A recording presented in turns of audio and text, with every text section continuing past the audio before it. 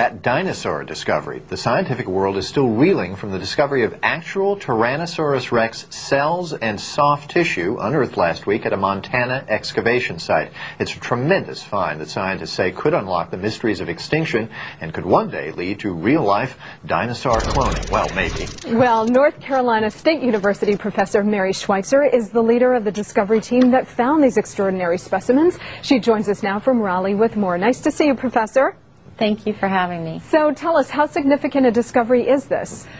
Well, it has the potential to be very significant, but for right now, until we do further analyses, I think all we can say is it's really cool. Well, Professor, as I understand it, this was sort of an accidental discovery. You had to split one of the bones in half because it was simply too big to get into a helicopter, and in splitting the bone, you suddenly realized you had this soft tissue on your hands. Is that correct?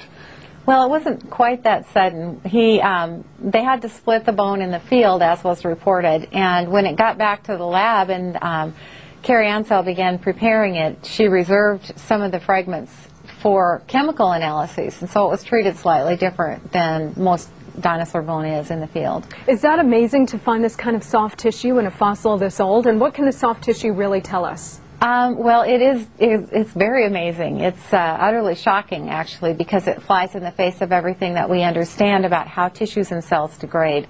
It's not something that any one of us could ever predict or hope for.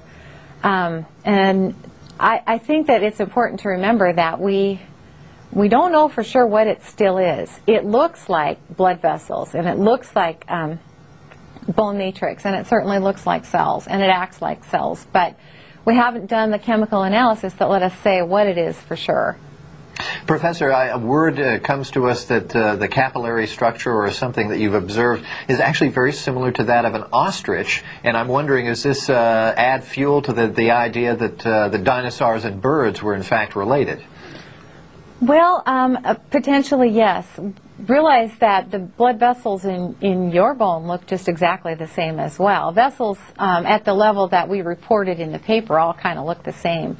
It's the molecular constituents that differ from one animal to another, or from animals to humans.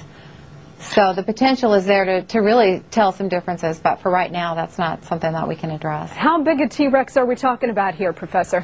This one was quite a small T-Rex relative to, say, Sue that's on display in Chicago. It was significantly smaller, but it was also significantly older. And if I'm remembering what Jack told me correctly, it is the first appearance of Tyrannosaurus rex. So therefore, it's geologically, it's the oldest T-Rex on record. Would it have wanted to eat us, Mary? Was it a carnivore? You know, probably. That would be my guess.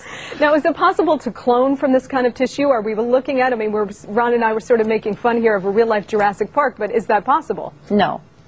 I think all of the obstacles that stand in the way between us and cloning a dinosaur, getting the DNA from the dinosaur is actually probably going to be the easiest, and that's not something we're anywhere close to doing.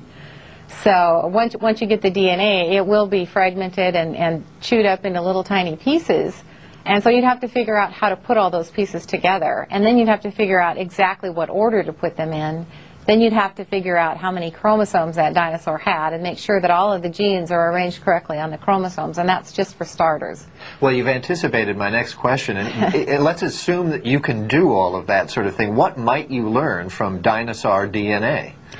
Well, you know, I think it's really exciting to learn things like, you guys have probably heard of the idea of molecular clocks, which is a way of taking particular fragments of DNA and comparing them across taxa to get an idea of how quickly DNA might mutate or change. Now we have the opportunity to do that with something that's actually anchored in the fossil record. So that's one potential really exciting thing that might come of this. And one of the exciting things about this discovery, correct me if I'm wrong, is the fact that this stuff was fossilized as it was. It's 70 million years old. You don't expect to find soft tissue, do you? Not at all.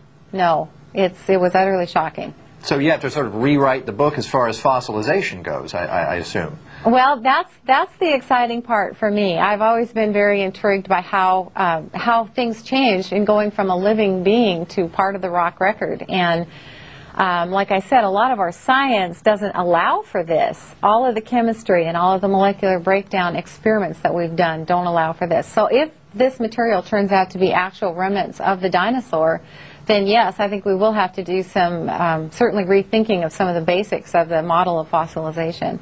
You know, Well, Mary, when I was reading about this story, I was amazed that in some of the capillaries, when you went to pull them, they snapped right back. Are you amazed at the quality of these remains?